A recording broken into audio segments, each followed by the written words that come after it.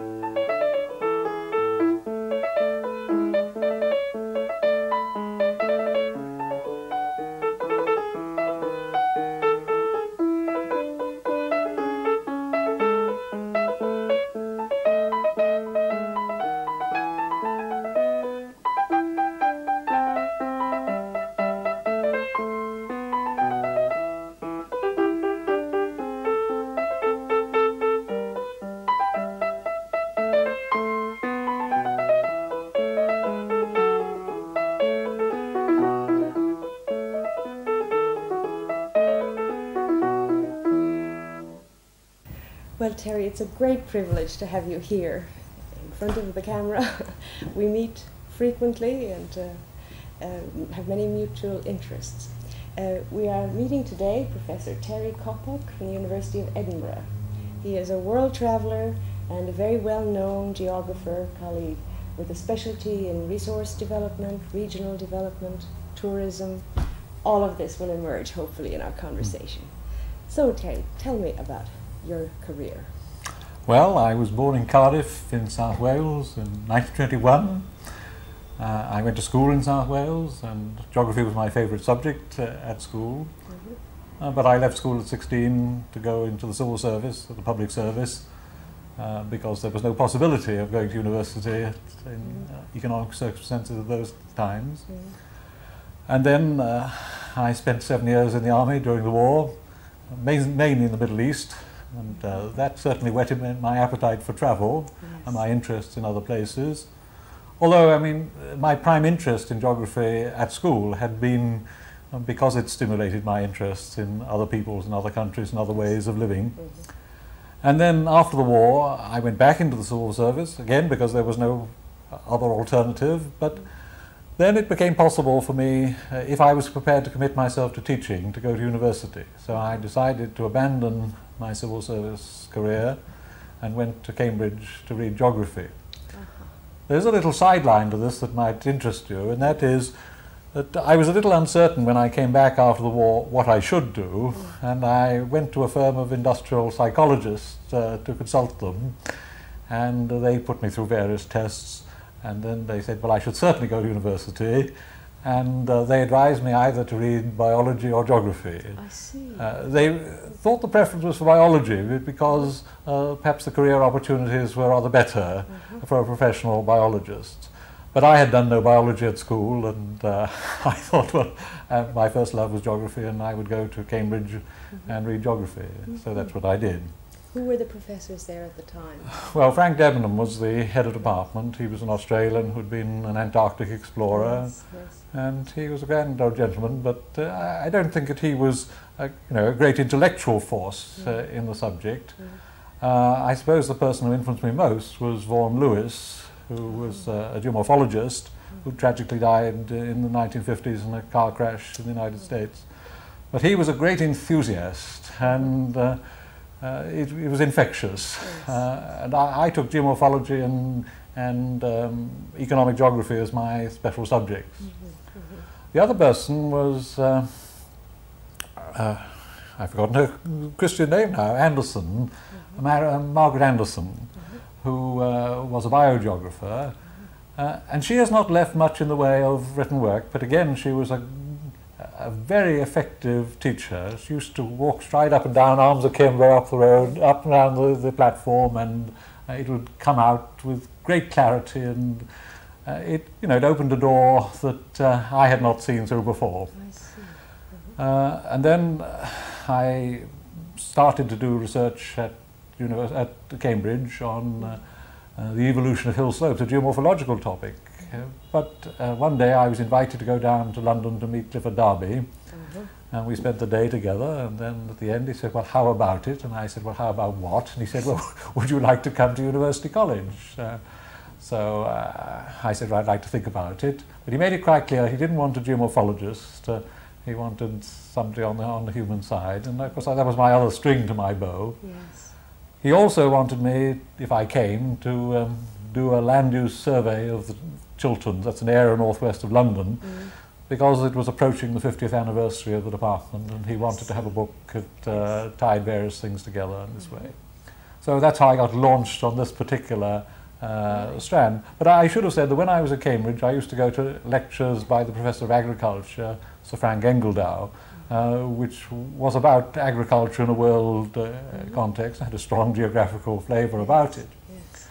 And indeed, I dedicated my first my agricultural atlas of England and Wales to Sir Frank Engeldow and got him to write a foreword to it yes. some years later. Fine. So there I was then at University College for 15, 16 years, specialising particularly on agricultural geography.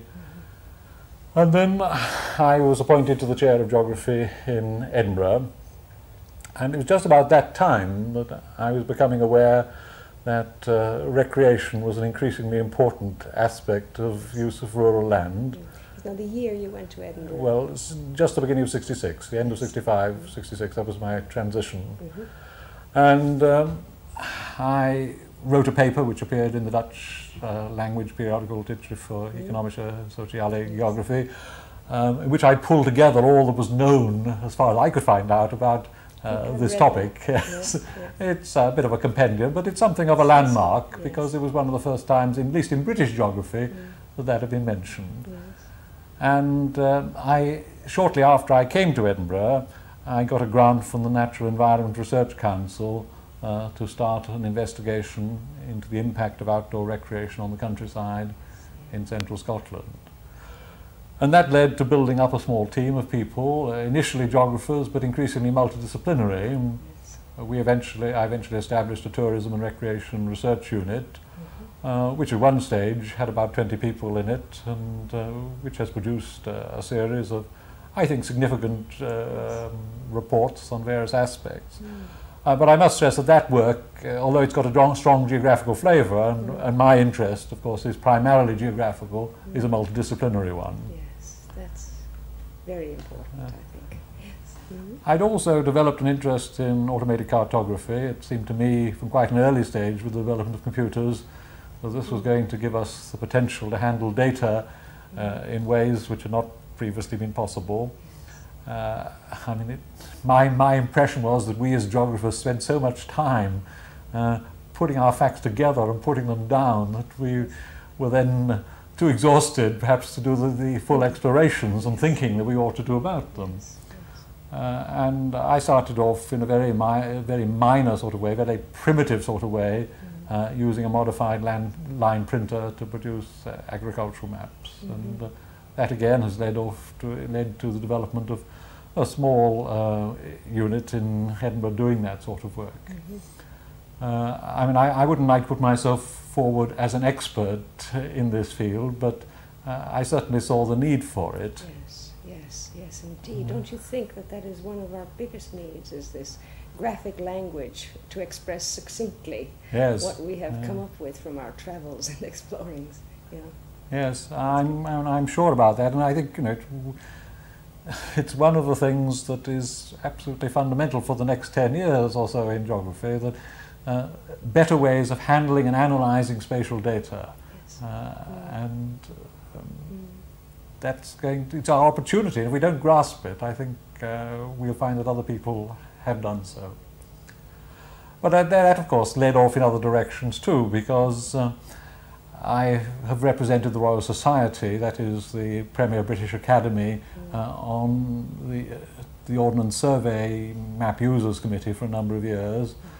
And then when in 1978 the government set up a committee looking to the long-term future of the Ordnance Survey, our national mapping agency, the Royal Society suggested me as a member of this. And again, I mean, I was the only geographer on this group, but I think its work has been important and will be important for the future of British mapping. Yes, indeed. The cartography side of you, I mean, where did that begin? Was it at London or at Cambridge? I mean, the strong cartographic orientation. Well, it's largely sort of self-induced because when I was given this task in 1950 of undertaking this land use survey, I decided to switch my research interests from geomorphology to land use and changing land use. And that led me to get involved with agricultural statistics. These are collected in great detail in Britain for quite small units.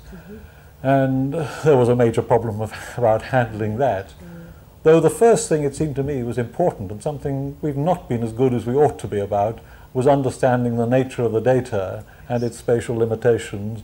I mean, the data that is nominally under administrative areas in Britain in relation to agricultural censuses is not contained within the administrative boundary. I know it's a rather complicated idea, but unless you understand it, you can't know how to map them properly.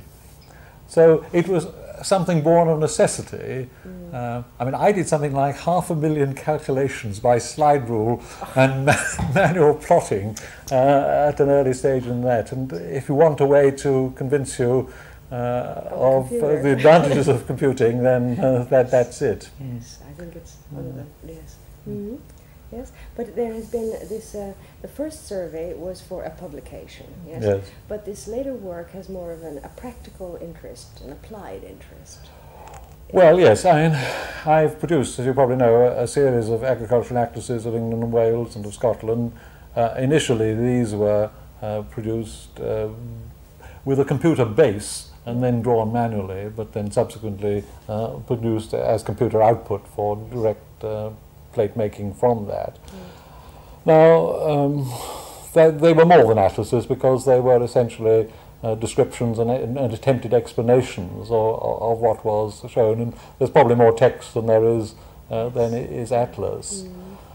The other work you're referring to, yes, but it's not me involved as a cartographer. It's me involved as a member of committees looking at applications of cartography. I mean, first in relation to the Ordnance Survey, and then I was a member of another committee looking at the mapping requirements of the Natural Environment Research Council, which is very much involved in automated cartography and how it ought to develop. But of course that too has a much wider implication. And then I got involved as a member of a committee producing evidence for a select committee on remote sensing and digital mapping, representing the Royal Society and representing the Royal Geographical Society.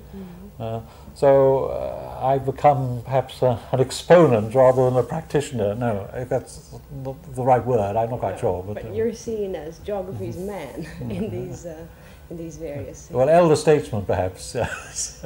Well, yes, whatever. But there are lots of younger people doing much more active work than I am in this field.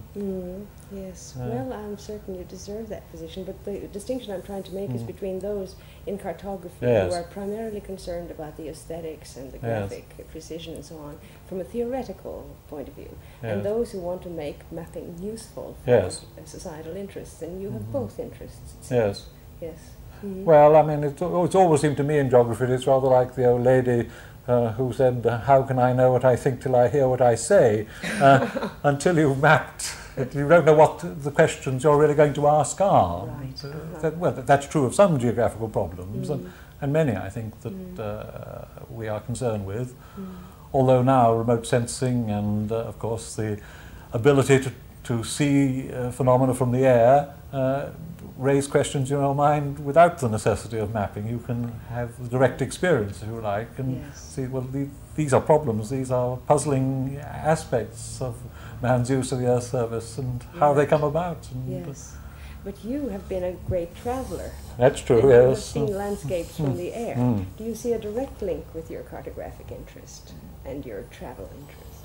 No, I don't think so. No, I mean, my cartographic interest has come primarily from the need to handle census-type statistical data. Although And I see through remote sensing, of course, that the direct sensing of data and its cartographic representation are coming together very closely, and that will be an increasing need in the future. I think it's very exciting. Yes. Yes, yes, yes. But there's two images. You see, the cartographer who is at home studying the detail versus the explorer, in a way, who has to represent what he has just experienced graphically. Yes, I'm an explorer from the air on commercial airlines rather than an explorer in the other sense. Yes, yes. Well, tell about your travels. You really have travelled quite a bit. Yes, I must say it did something for me the first time I flew around the world. It's a purely psychological thing, I think, but to start off in the same place and go westbound and come back to the same place. Yes, well, I think I've been in every major country in the world, and certainly in every continent, with the exception of Antarctica. And I still find travel extremely exciting. My great problem is to persuade airlines that I want a window seat with a clear view of the ground. And my preference, of course, is for flying in aircraft like Fokker Friendships, high-wing monoplanes with large windows that you can look out of. Most exceptional passenger. Yes, yes, yes. But it's irritating when I mean, it's only natural when you look at maps, satellite imagery of the Earth's surface, how much of it is cloud covered at any one time. And although flying above the clouds may be fine in terms of smooth passages, for a geographer it's extremely irritating. Right, right, I can well imagine. But a European geographer also, I think, is much more sensitive to the fine nuances. That is true, yes. Oh, I'll fly point to point, not at all to landscape. Yes, which of those travels now, what impressed you most? Was it the sense of achievement, conquest of distance, or was it to study variations of landscape? Well, I think it varied with the journey. When I flew the other day from Tokyo to Moscow across Siberia by day, and the mile after mile of little occupied land was displayed beneath the aircraft, it couldn't but impress you of the vastness and emptiness of Siberia. Oh, that's a very naive observation, I know. But I think the thing travelling from the air has done for me is give a direct impact of things that I knew about in a way, but there is an image which is retained mentally in a much more vivid form than you could possibly get by reading the best descriptions there are. Or even looking at an atlas. Quite, yes. Yes, yes, yes. So, I mean, I do believe that travel is essential for geographers, and it remains for me an exciting business. But culturally, what has struck you most from your travels? Well, culturally, one of the things that strikes me most, and this again may be a naive observation, is as far as the big cities of the world are concerned, increasing cultural similarity. I think one sees this most in respect of young people. I know Alistair Cook, talking in North American cities some years back, said that you could be deposited in any one of them blindfold, and you, well, with few exceptions, like San Francisco and possibly New York, you wouldn't know where it was, where you were. And certainly at a level of superficial cultural similarity, this has struck me increasingly in Rio or in Moscow or in Beijing or in Sydney, that this degree of similarity, and I wonder to what extent, I mean, there is a cultural convergence in that way. I think it's there to some degree, and it's maybe superficially, but or the techno-systems. Yes. Well, I think that is also true. Yes. Yes. And you can bring all that back home to your teaching and research. Yes, I have a vast collection of colour slides taken from aircraft, and while I wouldn't go along with one of my colleagues, not my colleague in Edinburgh, who insists that no one shall show a slide in a regional course which he or she has not taken himself or herself. I do think that something you have taken yourself gives an immediacy to a talk, to a lecture, that is not otherwise possible. Yes, I agree with you entirely, yes. So you have many activities, teaching, research, consultant, various commissions and boards. Yes, far too many, I'm afraid. Yes, and you still have time for your own personal research curiosities. Yes, well, I think that is an essential. If once a geographer loses that interest, once any academic loses that interest, then he really ought to give up, I think. And, Yes.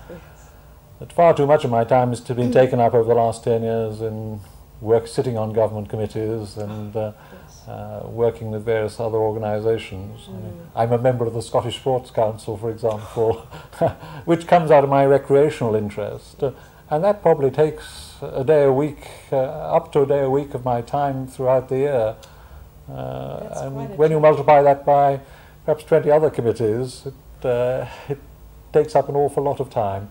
But there are spin-offs, of course, that there are benefits from contacts with people and seeing things in different ways that compensate for this. And I mean, I have a lot of interest in that, in that anyway as a topic. Yes, I can see.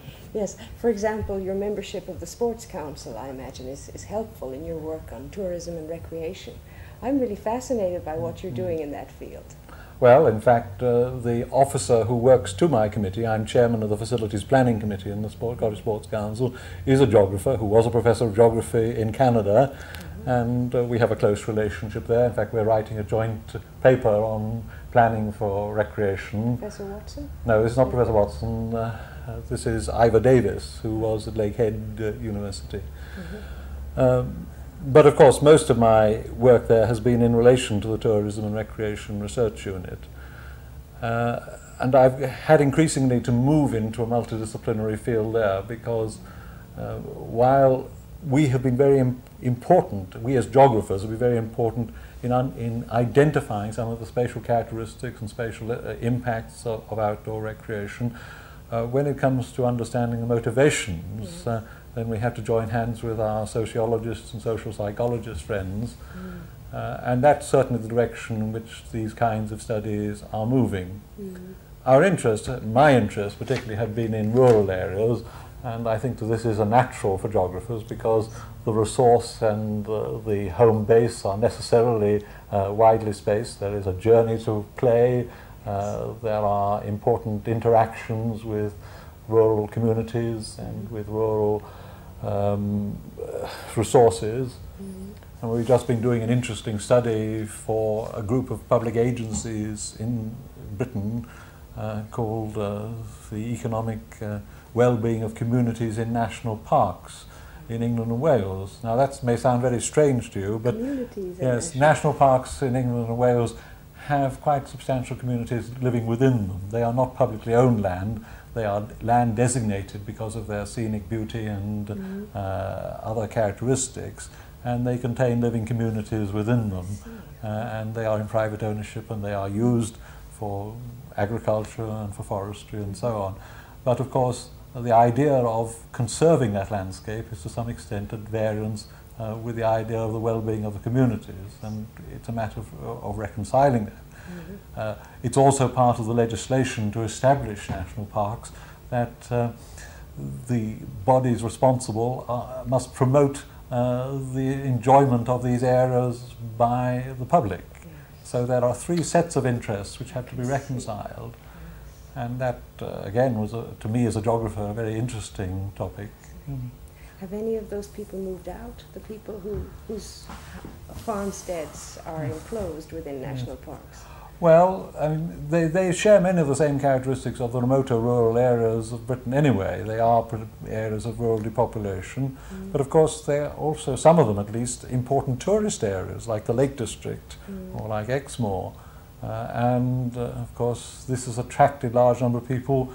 The tourism and recreation provides part of the economic base of these areas. And one of the questions we were looking at was how far can tourism provide a satisfactory basis for community existence in these areas. And in many ways it seemed that it is a very satisfactory one because there are few jobs available for women in these areas. You can generate jobs fairly quickly and fairly cheaply by comparison with other activities. And although it has something of a name as a bad employer, cheap labour, cheap seasonal labour, I think that there is potential there that's important to look at.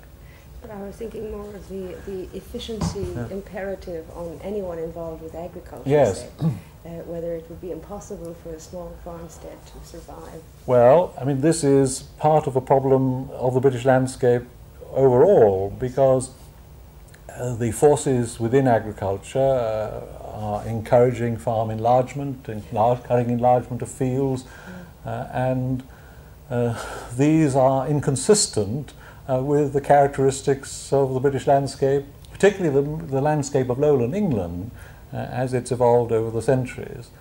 In fact, the paper I wrote for this conference was entitled Conservation and Agriculture, and was looking at the interaction between agriculture, and particularly crop cultivation, and agriculture, and conservation. One of the approaches we suggested in our report was the possibility of a compensation, a subsidy if you like, to farmers to farm in traditional ways, because farmers were reacting quite naturally as economic man to a situation of prices and of technical developments, and we suggested that they could be compensated, they could be encouraged to employ more labour than they would otherwise do, they could be encouraged to maintain features like stone walls and hedgerows and so on, which are characteristic features. Now, obviously you couldn't do this throughout the country as a whole, but there are certainly trends in thinking in conservation circles in Britain which are favourable to that kind of approach. Is there any hope of dialogue between the agrarian interests and the conservation interests? Yes, I think so. We've developed a series of groups, farming and wildlife advisory groups, or in Scotland, farming, forestry and wildlife advisory groups, which bring together conservationists and conservation-disposed farmers to try and show how land can be farmed in ways which are consistent with conservation interests. And we hope that this will have a spread effect.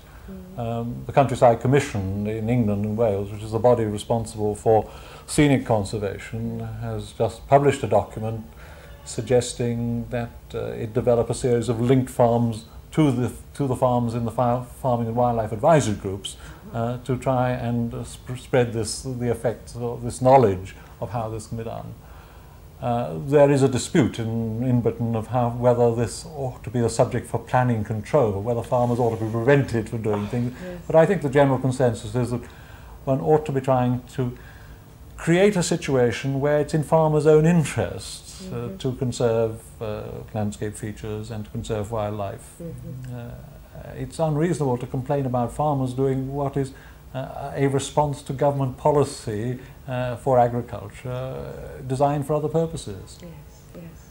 Oh, that should be an enormous challenge. It is, but I think it's going to happen in Europe too. I mean, I think that there is already within, for example, the Less Favoured Areas Directive of the European Economic Commission, the basis for an approach of that kind. Yes, yes. It's exciting. It is indeed, This yes. is your tourism interest. I want to move to another aspect of your work, Terry. You're from the Celtic fringe. Yes, marginally. Yes. I'm very proud to also be Celtic. And I think Scotland, Wales and maybe Ireland have contributed quite substantially to English geography. Yes. Would you like to comment a little on how you Well, I think there are quite a large number of Welshmen occupying positions in British geography and in chairs in English universities. My predecessor on the British National Committee for Geography was Clifford Darby, who was a very distinguished Welshman too. I've just had as a colleague Reeford Watson, who combines being a Canadian and a Scot, I think, but we've a very lively department in Edinburgh. I don't know that I can identify any specific Celtic contribution in this sense, but of course the physical makeup of Wales and of Scotland, with its predominance of upland and large areas of moorland, its marginal farming conditions, does create circumstances which have demanded different adjustments. And of course we've each inherited farming systems, traditional farming systems, which in the Scottish context were of course fossilised by legislation in the late 19th century in the crofting counties. Yes, yes. But incidentally, that shows that it isn't very easy by legislation to hold back the tide, because many of those crofts now are either farmed in absentia or owned in absentia, occupied in absentia, are not farmed or run down, and the proportion that are actively cultivated is still quite small. Yes. Oh, I think there's questions being posed about the legislative approach to solving problems all over Europe, not just in history. We seem to not learn from history. No, but I think this Welsh thing must have been related to some very strong, powerful teachers at Aberystwyth or someplace, because there's certainly a whole generation of Welshmen who have influenced English geography. Yes, well, I can't claim to be among that group in the sense that I went rather late in life to Cambridge, and although and Clifford Derby had moved on from then. But you're certainly right, as far as Aberystwyth is concerned, and Emerisbury, and of course Fleur, who was earlier there, Eston Evans. These are all people who've had an influence, and perhaps the Welsh way with words has had an important influence in this respect. Celtic way with Celtic words. words. How would you characterise the present situation in geography in England generally? It seems to be prolific in its production. How would you characterise the situation? Well, we're going through a very difficult time at present, because the government has been cutting back on university expenditure generally, and we've had to take our share of that. I mean, to take my own department in Edinburgh, we have lost 4 members of staff over the last 3 years, and we've only had 1 replacement. And we're being told to look at the possibilities of 5% reduction per annum, 10% reduction per annum over the next few years. And that's not easy to accommodate, and it doesn't help in 2 respects. It doesn't help new posts be created, and perhaps people like me ought to get out so that younger people can come on. But, and of course, it doesn't help in new initiatives to be started. What we must do there, I think, is link ourselves to some of the areas which government itself recognises as important. Information technology is a classic example, which relates to automated cartography, which relates to remote sensing.